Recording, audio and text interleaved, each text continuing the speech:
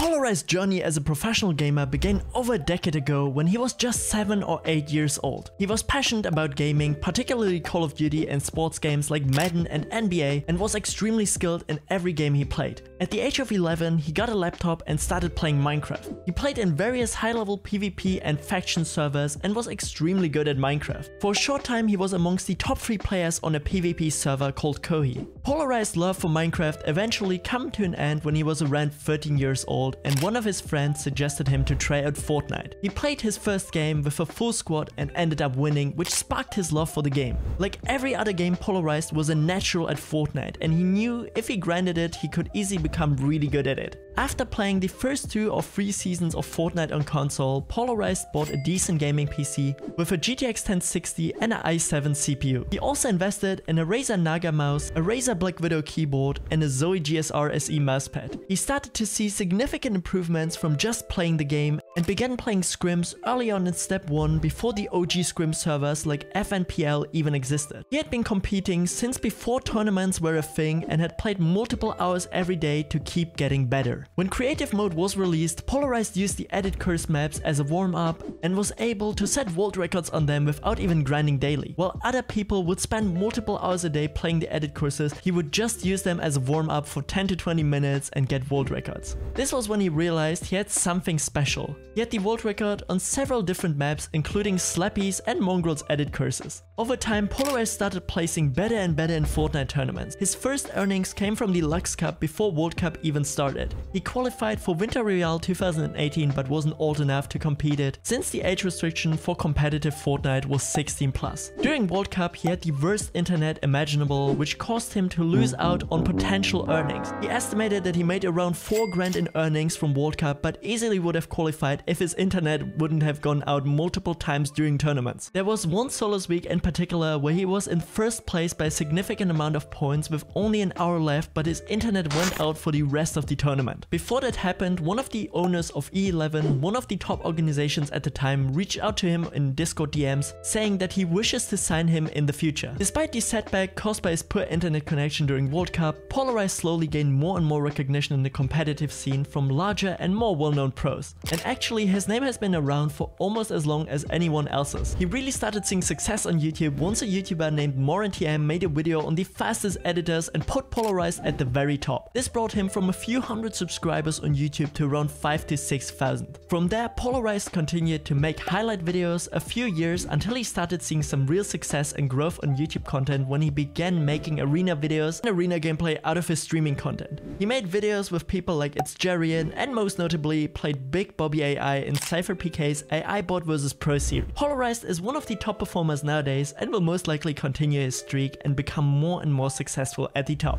If you enjoyed the content, don't forget to check out the story about how Peterbot became a tier 1 pro and also why Dreaming Clothing by Clicks is so successful.